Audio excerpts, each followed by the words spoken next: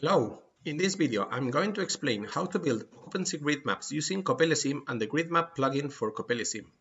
This is a plugin that I have created to show how to build occupancy grid maps. In the video description, I have included information about how to get this plugin.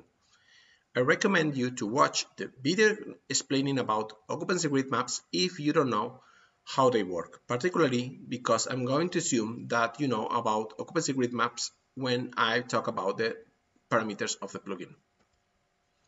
The aims of the presentation are, on the one hand, to explain how to configure CoppeliaSim to be able to use Grid Map plugin and to build maps of an environment. I will explain the plugin's API so that you know how to use it, and particularly I will describe the required parameters to make it work, as well as the information that the plugin provides to you. To start with this lab session, we will start with from the results that we obtained from a previous lab session about performing the tracking of trajectories using the Pioneer P3DX robot. In the video description, I have included a file with all necessary elements to carry out the trajectory tracking. I also include a link to the video where I mention all the maths behind the trajectory tracking implementation provided in the script. The purpose is to build a map of the environment as the robot moves along the path. As a consequence, I also provide the functions to read data from the laser sensor. Bear in mind that in this video, the robot's movement is totally independent from the laser data. What you do with the map that you have built is something that we will see later in other videos, such as, for instance, using it for motion planning or avoiding obstacles. So, in order to build a map, the robot must move through a suitable environment. You must therefore build an environment and modify the route so that the robot moves around the environment. My recommendation is that you use part of the elements that CoppeliaSim includes, such as office objects and many others, to build the environment and adapt it to your own convenience together with the route, so that the robot can detect all elements in the environment with the laser sensor. Here I show you an example of what I have created for this purpose. Yours can be even simpler. Here I show how the plugin that I'm about to describe how it works. Okay, as you can see, the robot builds the map incrementally as long as it moves from room to room. The cells in the map that are drawn in black are occupied cells, while the cells or the free cells are painted in white. The cells that do not have any, or we don't have any information, are colored in gray.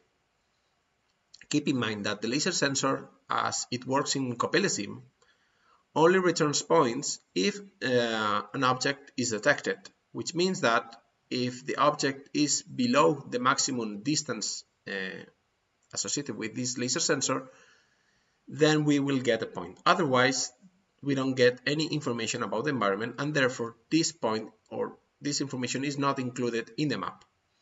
And that's why you can see that despite of the robot is moving on a big area, the map is not updated. After after a time, you can see that we could be able to successfully build a map. Now I will explain how the plugin works. As you probably know, CoppeliaSim allows you to create your own plugins that you can compile with Qt. After compiling the plugin, a dynamic library is generated that you must copy into the folder that contains CoppeliaSim binary. In Windows, you will need to copy the DLL file, while in Linux and Mac OS, you must copy the SO or dylib file, respectively. Once copied, you can check that the plugin has been detected properly if after starting CoppeliaSim, the console shows the indicate message. The plugin API that I have created is rather quite simple, and it has an initialization function that allows you to allocate memory that must be called inside the syscall_init function. By default, the map will be an empty map, although you can load an existing map from a BM or bitmap file that you have previously saved or created. If you load the map, you have to take into account that when you created that map, you have to also use the same parameters during the initialization of the map, because there's no metadata, such as, for instance, the cell size, saved in the bitmap file. The Update map laser will allow you to update the map based on the information that we receive from the laser sensor and its position, obviously. After finishing the simulation, you must release the allocated memory by calling the release function at the syscall cleanup function of the CoppeliaSim script. Before that, we might be interested in saving the map using the save map function to use it, let's say, for later use. The plugin also includes two auxiliary functions such as getMap and getPoints. The first one returns the occupancy grid map, and the second one returns the points of the cells that are occupied. Both functions can be useful for later purposes such as motion planning or avoiding obstacles. Next, I will explain the input and output arguments of each of the functions. So let's start with the init function that accepts two input arguments. The first one are basically the parameters of the algorithm, while the second one is an argument that allows us to control if we want to display the map in a separate window or not. Here I indicate the order of the parameters that this function expects, as well as a brief description of them, and I even also indicate the units of each of the parameters in case they have units, obviously. On the one hand, you need to provide the parameters that define the size and the resolution of the map. You also need to provide parameters that define the minimum and maximum probabilities for each cell in the map. And also you need to provide parameters that determine the maximum distance that you will use for your laser sensor, as well as its accuracy, its precision, because we use that for ray tracing to know which are the affected list of cells for a specific ray.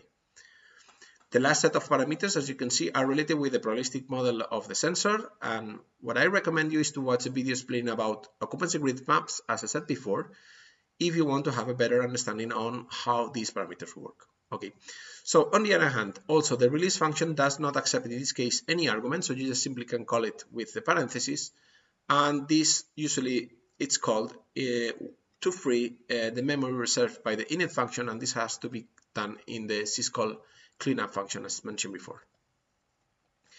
The save map function allows you to save the map results in a bitmap file. Then this map can be retrieved and used when you use the load map function. In both cases, what you need is the file name to load or to save with the bitmap associated to that bitmap file that you are going to use, and this is usually located in the plugin binary folder. The getMap and getPoints functions allow you to obtain information about the map, and they can be used for, as I said, for many other purposes. So the getMap function returns a map, which is just basically a matrix or a table in a matrix form with the values of the cells of the occupancy grid map. If you provide the input argument, the p threshold input argument, then the return map will be a binarized map. So we use this threshold to binarize, and then the values of the table will be values with true or false, being occupied or not occupied. Moreover, also the getPoints function returns the coordinates of occupied cells. In this case, both functions, they use this threshold, and this should be a probability between 0 and 1, but obviously it is expected that this value is higher than 0.5.